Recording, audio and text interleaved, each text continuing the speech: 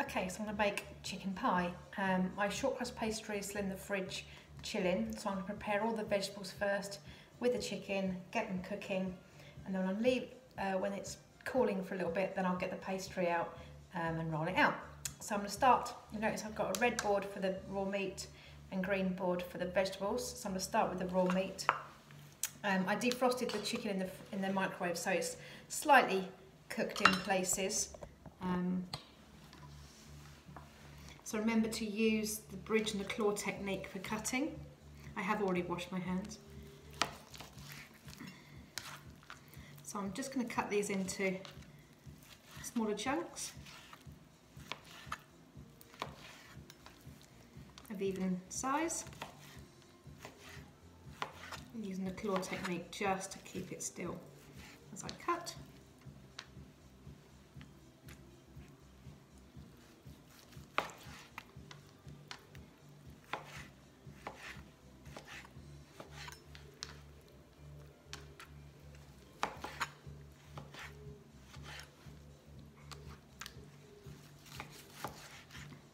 So I had 3 chicken breasts in the freezer, so this will be enough to serve for 3 people. And the pastry is definitely enough for a pie.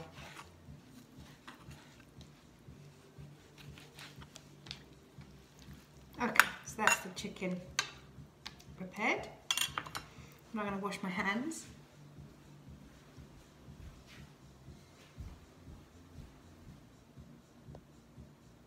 Okay, so I've washed my hands, now I'm prepare the vegetables. Now remember, if you don't have separate boards, make sure that you thoroughly wash your board and your knife preparing the vegetables. So you can probably use whatever vegetables you've got in the store cupboard. I had an onion, small onion, a bit of a pepper and a leek. I'm going to add in some frozen peas, maybe some sweet corn, just any vegetables that you've already got in the cupboard, to be honest. So I'm going to start with the onion. So to cut an onion, I'm just going to peel off the paper bits. So the root at the bottom here. So I'm going to use the bridge technique to cut it from top to bottom. I'm then going to cut the root part off. No, not going to cut the top part off.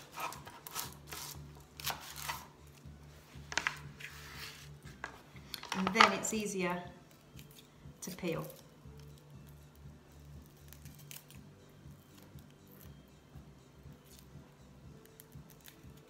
She says it is easier to peel. I haven't got any nails.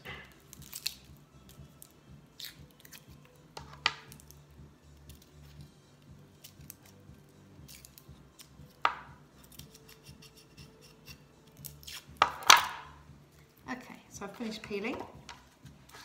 I've kept the root intact. So on the onion, you've actually got some guidelines there anyway. So I'm going to use the claw technique to slice down. I'm not going to cut all the way to the end. So I'm going to rotate it and use claws to go down. By not cutting it to the end, the root keeps it intact.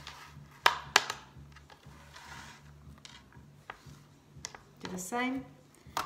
So down the lines on the onion. Okay, onion's done. I already used part of the pepper for lunch, so I'm just going to trim down the other sides and discard of the middle. And again, use claw technique to cut it into strips, or julienne, and I'm going to dice it.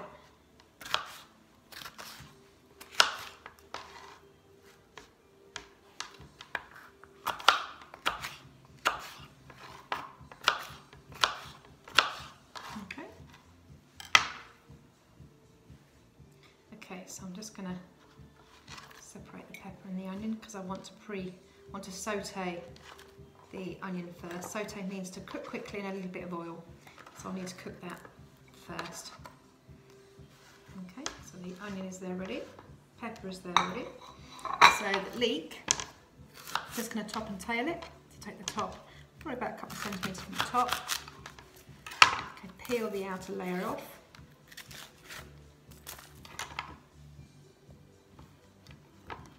And then I'm going to use the bridge technique to cut down the centre.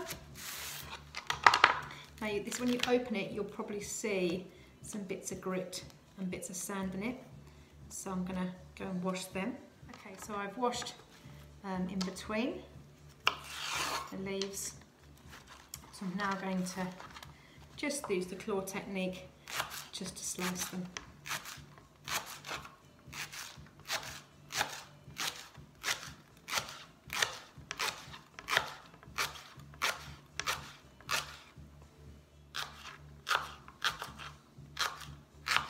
Okay, so that's my onion, my leek, and my pepper all prepped. Okay, I'm going to go over to the hob to cook it off. Okay, I'll start by spraying some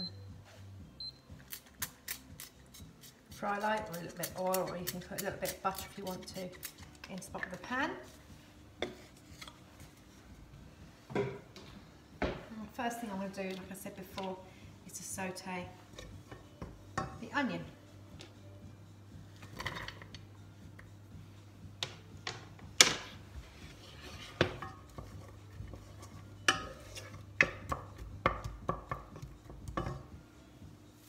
Okay, once that's done, then I'm going to add in the chicken. I'm going to use the underside of the knife so I don't blunt the knife.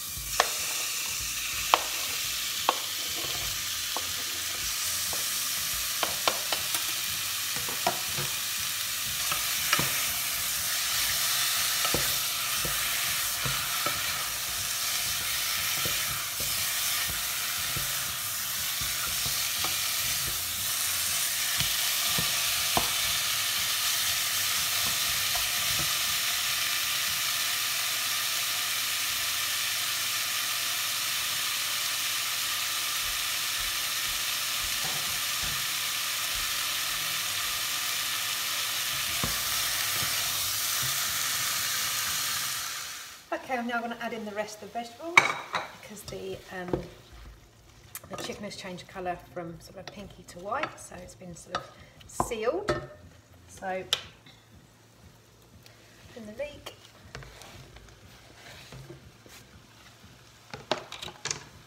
and the peppers.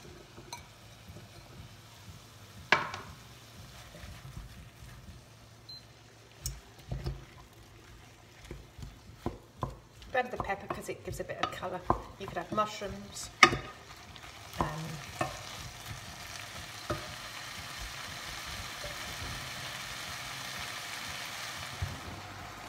Okay, so it's been slowly cooking for a bit. Okay, I've boiled the kettle. I'm just going to season a bit of salt, some pepper,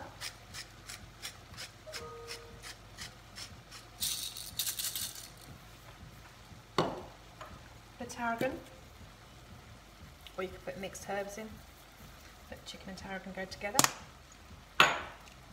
I've boiled the kettle, so I'm now going to add in chicken oxo cube. Don't have a chicken, you can use a vegetable.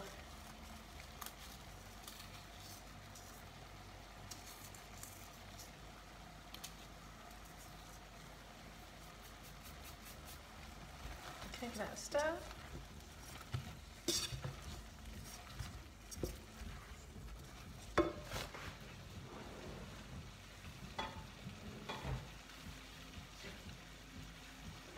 Now I'm going to put in about 100 millilitres of water.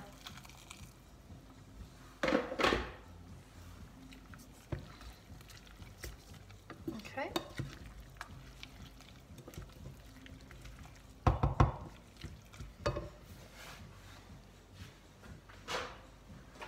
I'm also going to put a splash of milk in as well.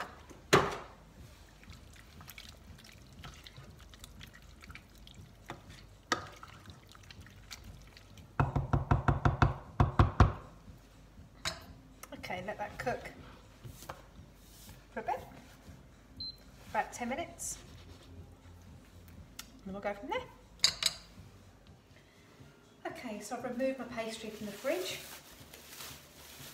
Nice and chilled. Got my pie dish ready. My chicken mixture is ready. It's been cooling for a little bit. I added a little touch of cream because I like mine a little bit creamy.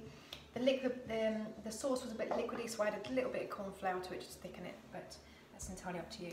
Okay, so first surface, I'm only going to use pastry on the top of my pie.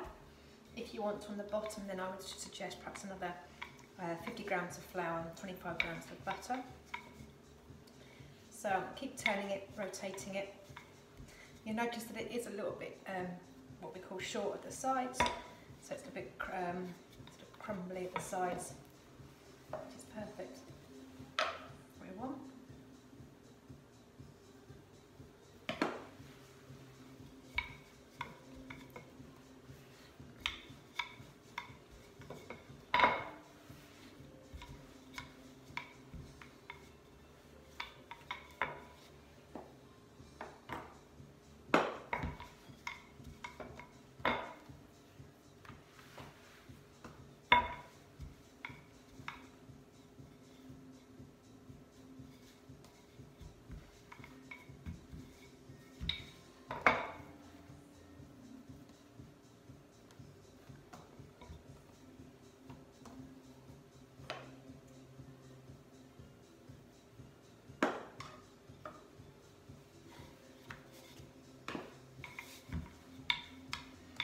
So that is about the size. Oops. Okay, so I'm now going to pour the filling into there. Perfect.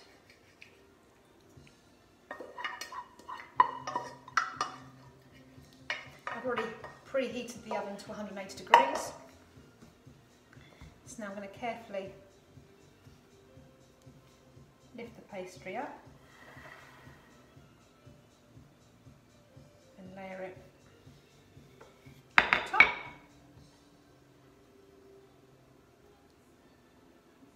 And because it hasn't got a pastry base, there's nothing for it to sort of stick to.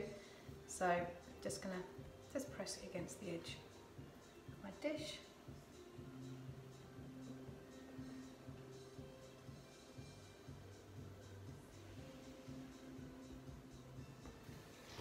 Then use a knife.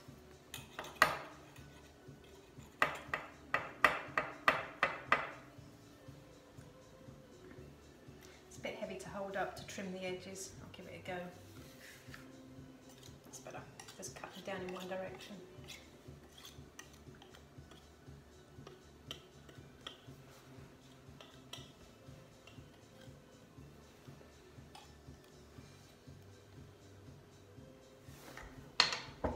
Okay, brush.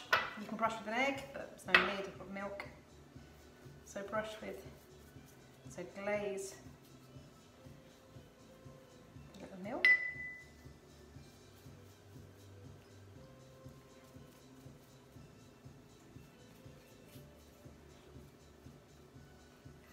And then pierce in the top. And then bake it in the oven for about half an hour.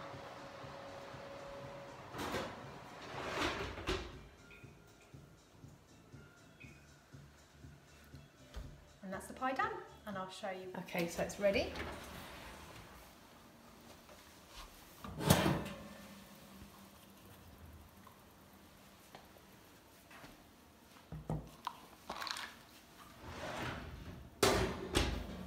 As you can see, it's nice and golden on top, and it's certainly enough to serve at least 4 hungry people.